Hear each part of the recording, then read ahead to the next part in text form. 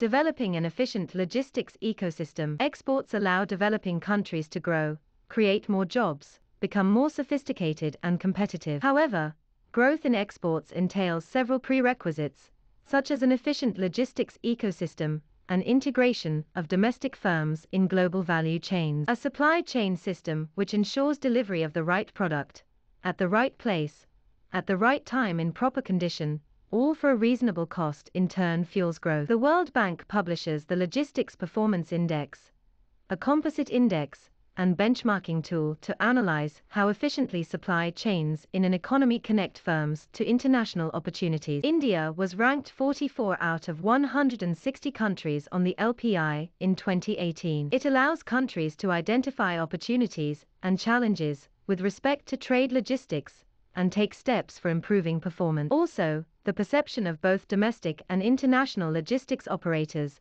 is greatly influenced by government policy, which operates differently for goods moved domestically vis-à-vis those meant for export. Third, the LPI scores might also reflect access issues outside the country under assessment, such as transit difficulties, which cannot be eliminated through domestic reforms.